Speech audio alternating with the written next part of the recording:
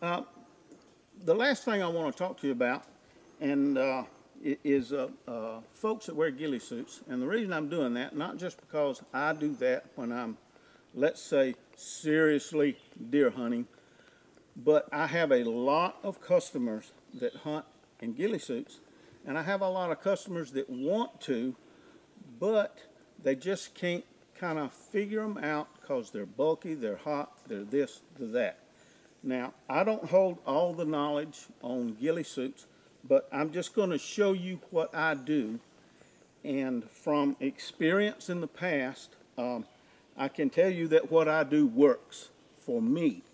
But my ghillie suit is what they call, well, it was originally a long coat.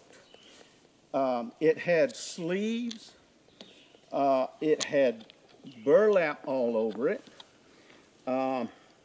What I did to this particular ghillie suit is I cut the sleeves completely off.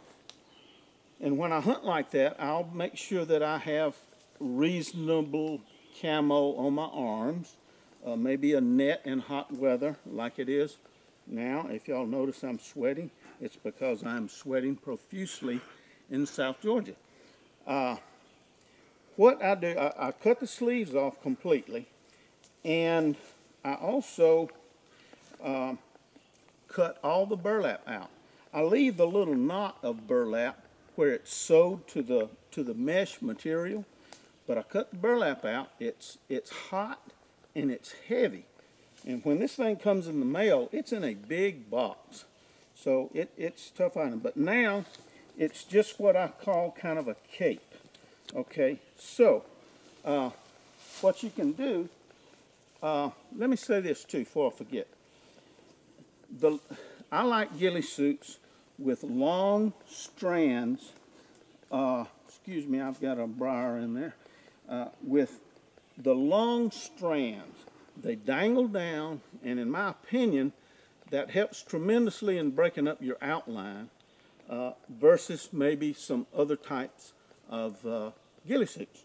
Okay, so anyway, this ghillie suit has a zip in front and just zips right up. The one other thing I do after I cut the sleeves off, I cut down to the waist. It's got a rope waistband that you can tighten up. I cut that down on both sides, and I'll show you in a minute. But when you're sitting, you can literally just hide your arms up under it, and when I turkey hunt, the little bit that I do, I can actually work a box call up under the ghillie suit. Okay, now one of the important things that I do is, if you'll notice, I split the rear of the ghillie suit all the way up to the waistband, and I'm going to show you why I do that. When I sit down, I kind of look like a woman sitting down. I kind of gather up my dress here, my cape, and we sit down, and then I just fluff it out like so, okay, like I want it. And with that split in back, I'm not sitting on my ghillie suit, but I make sure that this is fluffed out and goes back towards the tree. And what this does, it helps make you a part of what you're sitting next to or by or whatever. It makes you become a part of the landscape. And I'll say again, in my experience, it has helped me tremendously to hide my human form. I've got, I make my own, some of my own ghillie hats. This was just a military style hat. I took a bunch of the materials from the sleeve that I cut off, and this is, I wanted this kind of hat because I wanted a brim. This is just one style of ghillie hat, and you gotta do a little trimming so you can see. And then I have another ghillie hat that was the ghillie hat that came with this suit.